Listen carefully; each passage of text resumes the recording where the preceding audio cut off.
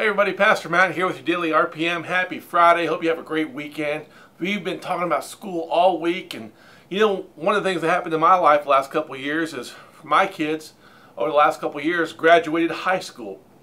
And we had big parties for them. People came and there was a meal and they sent cards of congratulations, and it was a real big deal that your kids are moving to the next level of life. Well, as far as school goes, we graduated as a senior in high school. Maybe you graduate from college. But in life, there's a graduation.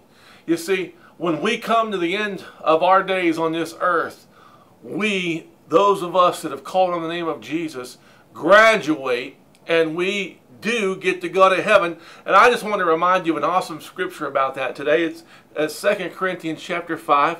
And just let me read this to you for a minute. It's for in this we groan earnestly, desiring to be clothed with our habitation, which is from heaven.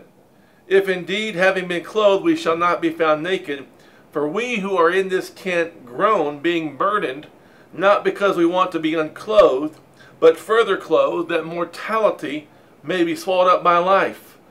Now may he who has prepared us for this very thing is God, who also has given us the Spirit as a guarantee.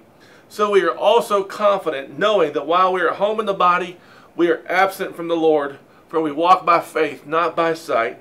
We are confident, yes, well pleased.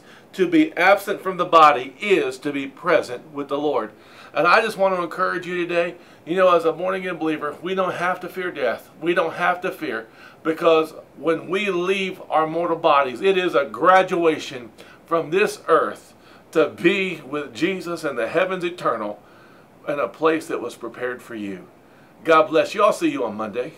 If you like this video, like and share, and follow my dad on Pastor Matt Ministries.